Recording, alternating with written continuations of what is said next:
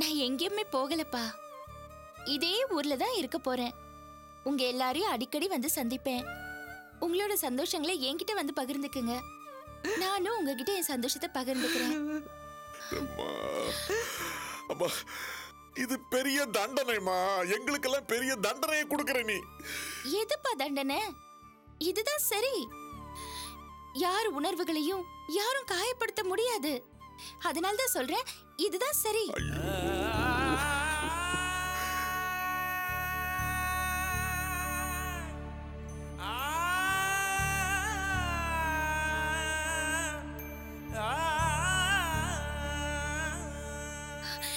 இதுதான் சரி.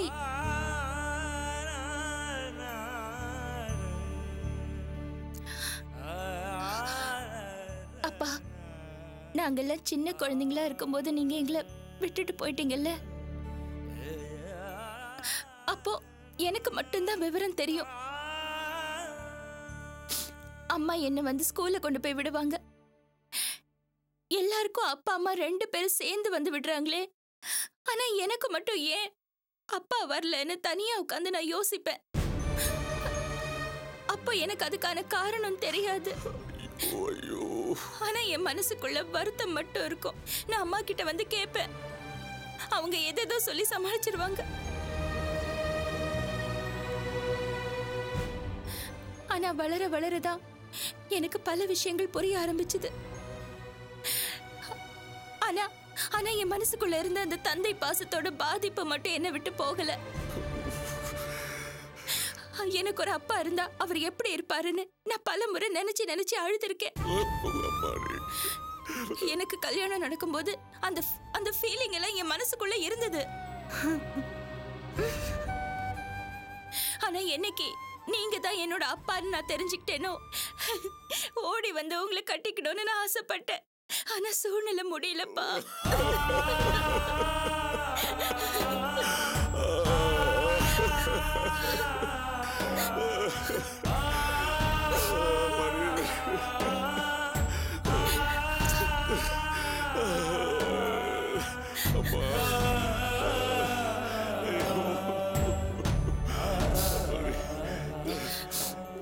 அதனாலதான் நீங்க என் வீட்டுக்கு வந்தப்போ ஒட்டுமொத்த பாசத்தையும் நான் உங்க மேல கொட்டிட்டேன்.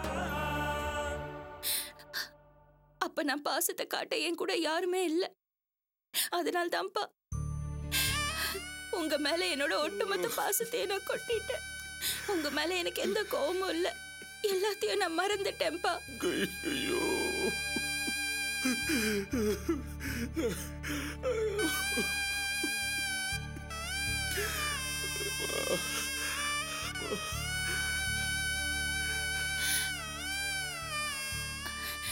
நீங்க எல்லாரும் சந்தோஷமா இருக்கணும். அம்மா, நீ நிறைய கஷ்டப்பட்டிருக்க. இனி வரும் நாட்கள்ல நீ ஒவ்வொரு நாளும் சந்தோஷமா இருக்கணும். ஆர்த்தி, ஆனந்தி, மனோ இவங்க குழந்தைங்க எல்லாரும் உனக்கு சந்தோஷத்தை கொடுப்பாங்க. அடுத்த தலைமுறை உனக்காக காத்துட்டு இருக்குமா.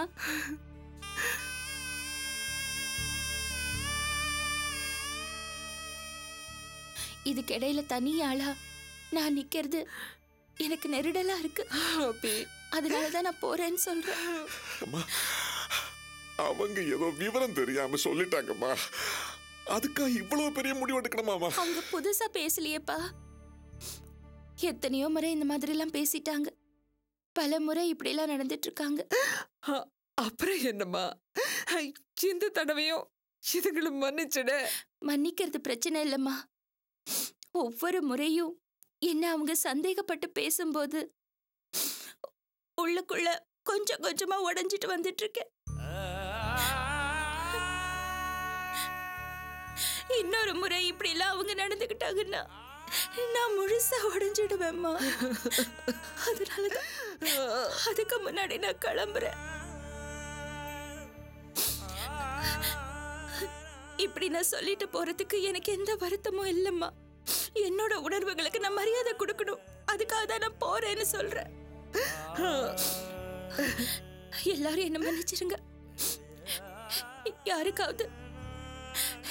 நான் யாருக்காவது ஏதாவது கஷ்டம் கொடுத்திருந்தா எல்லாரும் என்ன மன்னிச்சிடுங்க. நீங்க எல்லாரும் ரொம்ப சந்தோஷமா இருக்கணும். உங்களுக்கு சந்தோஷமா ஏதாவது நடக்கும் போதெல்லாம் என்கிட்ட வந்து சொன்னீங்கன்னா நானும் ரொம்ப சந்தோஷப்படுவேன். மத்தபடி இனிமே நான் உங்களுக்கு தொந்தரவா இருக்க மாட்டேன். உங்க யாருக்குமே நான் கஷ்டம் கொடுக்க மாட்டேன். யாரும் அபியை பத்தி கவலைப்பட வேண்டாம். எல்லாரும் அவங்கவுங்க குடும்பம், அவங்கவுங்க குழந்தைங்க, அவங்களோட வாழ்க்கைன்னு எல்லாரும் சந்தோஷமா இருங்க. அம்மா, என்ன பத்தி கவலைப்படாதம்மா. உன்னோட பேரன் பேத்திங்களோட நீ சந்தோஷமா இரு. அப்பா எத்தனையோ வருஷமா உன்னை பிரிஞ்சு இருந்தாரு. இனிமே எந்த காலத்திலயும் அவர் உன்னை பிரியவே மாட்டாரு. உன் கூடவே நிழல் மாதிரி இருப்பாரு. நீங்க 2 பேரும் எப்பவும் சந்தோஷமா இருக்கணும். எப்படிமா நீ இல்லாம இந்த வீட்ல இருக்கலாம்மா, இருக்கலாம். அப்ப நான் சாதாரணமா ஆபீஸ்ல வேலை பார்க்கும்போது எனக்கு அடிக்கடி கனவு வரும். நான் பெரிய வீடு ஒண்ணு கட்டுவேன், அந்த வீட்ல எல்லாரும் இருப்பாங்க, எல்லாருக்கும் ஒவ்வொரு அறையா பிரிச்சு கொடுப்பேன். கடைசியா நீ என்னோட கனவுல என்ன கேட்ப தெரியுமா? ஏன் அபி, உனக்கு ஒரு அறை இல்லையான்னு. அப்ப நான் கேட்பேன், ஏமா நான் உன் அறையிலேயே இருந்துக்கிட்டுமான்னு.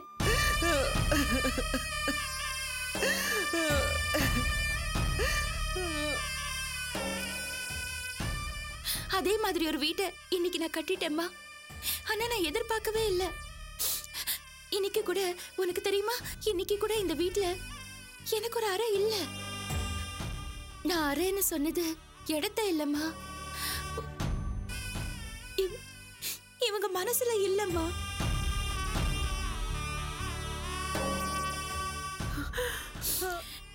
இவங்க மனசுல எனக்கு இடம் இல்லாதப்போ இந்த வீட்ல எதுக்குமா எனக்கு ஒரு இடம், எதுக்கு எனக்கு ஒரு அறை?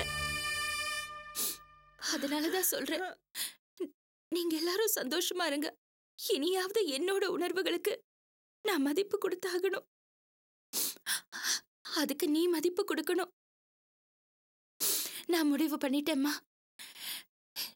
நான் சாகுற வரைக்கும் நான் தனியா தான் இருப்பேன். என்ன அபி, என்னம்மா இது? நீ ஏம்மா தனியா இருக்கணும்? நீ தப்பா புரிஞ்சுக்கிட்டேம்மா. நான் தனியா இருக்கிறதுனா உங்களை விட்டு தனியா இருப்பேன், அவ்வளவுதான். மத்தபடி எனக்கு நிறைய குழந்தைங்க இருக்காங்கம்மா. ஒவ்வொரு குழந்தைக்கும் பாவம் ஒவ்வொரு விதமான கஷ்டம். அந்த கஷ்டத்தை எல்லாம் சரி பண்ணி அவங்கள நான் வளர்த்து ஆளாக்குறதுலயே என் ஆயுசு முடிஞ்சு. அபி, என்னம்மா பேசுற? அம்மா, நான் கிளம்புறேன். இது பாரு, இன்னொரு ஜென்மம்னு ஒண்ணு இருந்தா நான் உனக்கு தாமா மகளா பிறப்பேன். அப்ப நீ ஆசைப்படுறது எல்லாமே நான் நிறைவேற்றுவேன். அப்படி எல்லாம் பேசாதே அபி, எனக்கு பயமா இருக்கு. இப்ப நான் கிளம்புறேம்மா. சொல்லுங்க.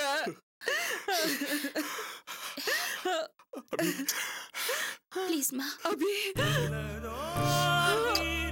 அபி, அபி, என்னம்மா பண்ண போற? கிளம்புறேம்மா, கிளம்புறேன்ப்பா. அபி,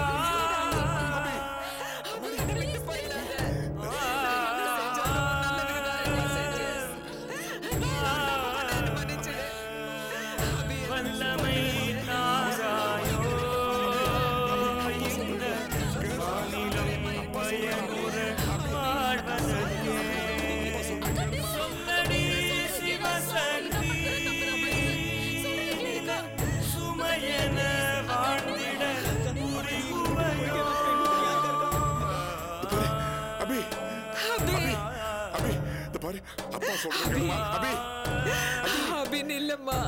அபி, அபி.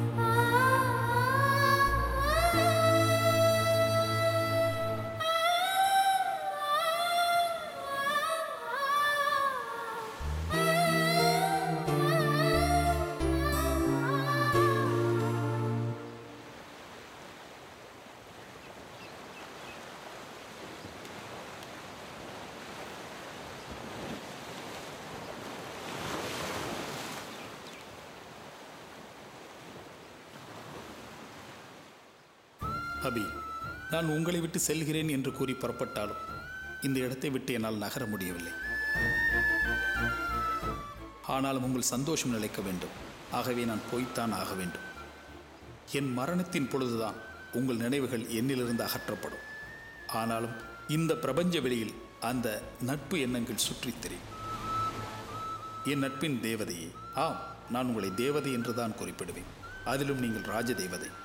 நட்பின் இலக்கணத்தை எனக்கு போதித்த தேவதையே, உன்னை சுற்றி உலகத்தில் உள்ள அத்தனை கடவுள்களும் காவல் நிற்கட்டும். உனக்கு எல்லா தெய்வங்களுமே எங்கள் ஊர் குலதெய்வங்கள் போல் ஆகட்டும். உன் நினைவுகளை என் உயிரில் நிறுத்தி பரந்த வெளியில் நடந்து செல்கிறேன். தோழியே, நீ என் சுவாசமாகிவிட்டதால் நான் போகும் இடமெல்லாம் நிச்சயமாக நீ வாசம் செய்வாய். இனி அகராதியில் நட்பென்றால் அது நாமத்தான் இருப்போம். புறப்படுகிறேன்.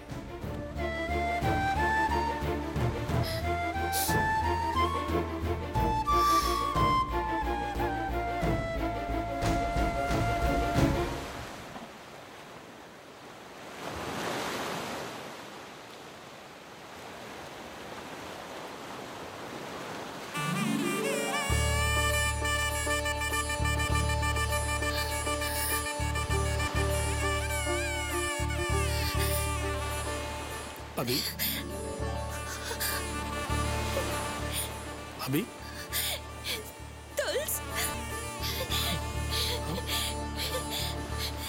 நீங்க எங்கேயும் போகலையா? இல்ல அபி, என்னால போக முடியாம இங்கதான் சுத்திக்கிட்டு இருந்தேன். என்னால போக முடியல, இருந்தாலும் போய்த்தான் ஆகணும். இப்பதான் கிளம்பிட்டு இருந்தேன். ஆமா, நீங்க எப்படி இங்க? நான் எல்லாத்தையும் விட்டுட்டு வந்துட்டேன் தோல்ஸ். உறவுகள் எல்லாரையும் விட்டுட்டு வந்துட்டேன். எல்லாரும் எப்பவும் போல என்ன காயப்படுத்திட்டாங்க தோல்ஸ். எனக்கு யாருமே இல்ல தோல்ஸ். அதான் இங்க தனியா வந்து நிக்கிறேன்.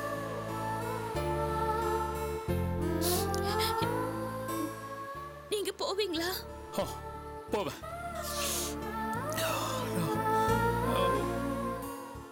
நான் நிச்சயமா போவேன். என் உயிர் என் உடலை விட்டு போறப்ப நிச்சயமா போவேன். அது வரைக்கும் உங்களை விட்டு போக மாட்டேன்.